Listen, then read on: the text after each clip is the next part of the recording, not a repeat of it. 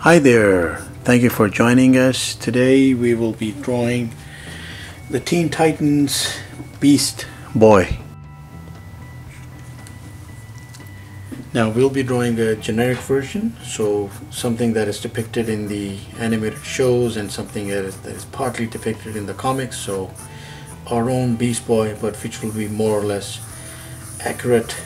So I'm putting in an oval to start off, and there's the shoulders. Now he has, so Beast Boy, like he's not exactly, he's more teenager than he is adult. So what we will do is keep the proportions boyish, like young, so not exactly like blown up or so. I'm doing a perspective sort of thing here. So I have let's put a bell shape here for now for the hand.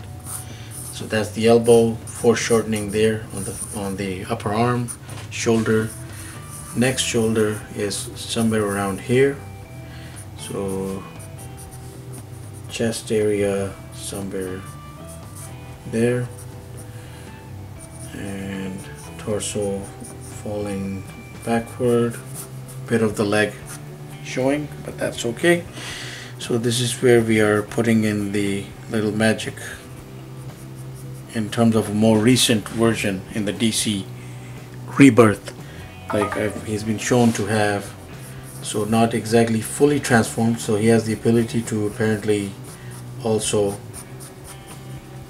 transform a particular part of his body and go about his business of cracking skulls. So I'm doing an oversized arm there, so foreshortening upper arm, elbow, forearm.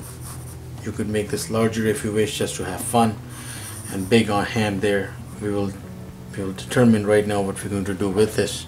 But right here is this most important part. And now Beast Boy is somebody who's been shown with many different takes through various artists, but one thing that he has maintained is the kind of scraggly look. For the most part anyways, the majority of artists have depicted him with this scraggly hair on top and the pointy ears, and of course the green skin. So darker green hair, lighter green skin, and it all works out. So I'm putting in the hair as a medium between all of those. There's the pointy ears and fairly narrow chin there. So I'm going to put in some action in the eyebrows, and grab the phone for a second please. Alright, so I'm back here. So I'm doing the eyes, which are actually a mix between the animated cartoon version and somewhat of the comics version. So giving him that, you know, that younger look.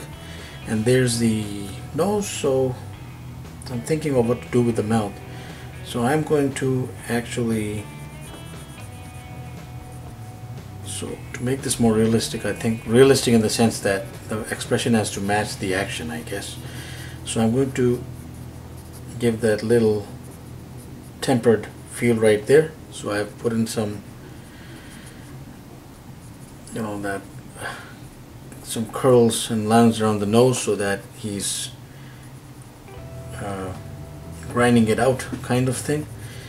And then I'll just go in and give a loosely formed mouth there so that I could show a little bit of the protruding vampiric teeth. So in this case animalistic teeth, and there I think that we pretty much nailed that. And I'm filling it out so that you could see the teeth a little better, giving a little bit of not too much there. Again, I have to maintain that youthful look. So I think we succeeded in having a look that is young for the most part. I think it works. Now as for the costume, so I'm going to put in first off like the required collarbone right around here, and go with the first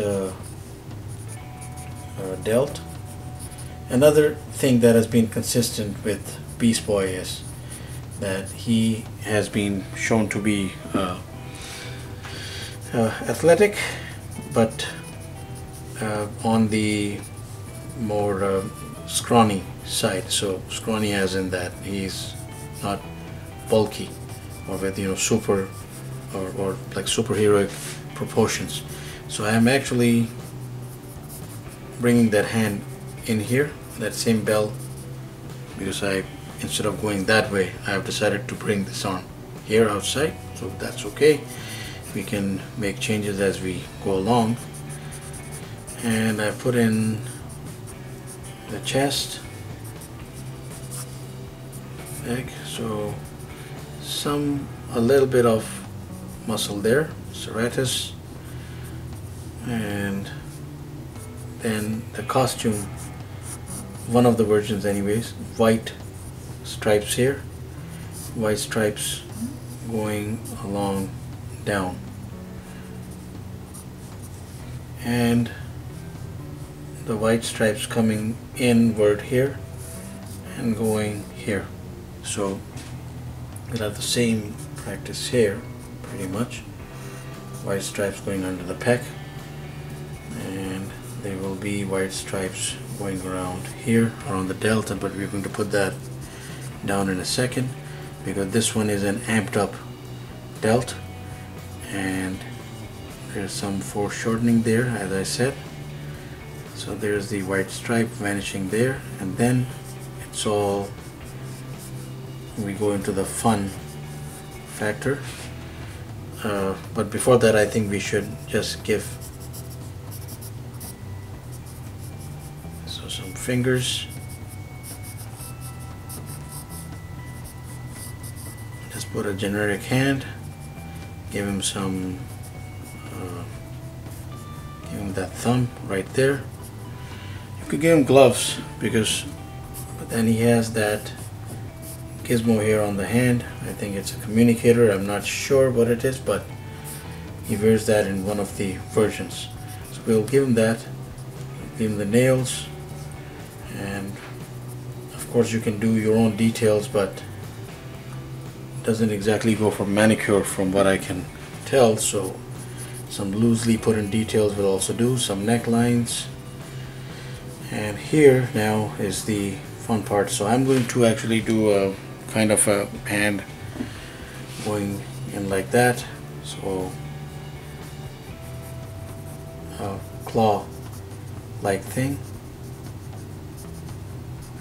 So hooks 1, 2, 3, and 4, nice meaty hand, and I'm going to give him a thumb right there. So right around that, I'm putting in some beastly proportions.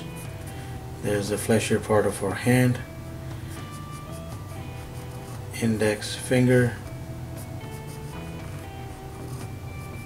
long middle finger, finger next to it, and of course the smallest finger, even in his case. And there is one version that I saw in Rebirth in which he sported while leaping that hand like a weapon. So he can be fully transformed into a beast, or I think he can retain some of the attributes, but in this version we've done it. Or you could make it a straightforward hand and then maybe reflect him in some other preferred animal pose. So right now we are done with the sketch. The rest of the thing is purely details that I will just put in terms of tone and fills and with a pencil. But he's green and so you should check out Teen Titans or Titans, different versions. Let me get that going there into the costume, but that's okay.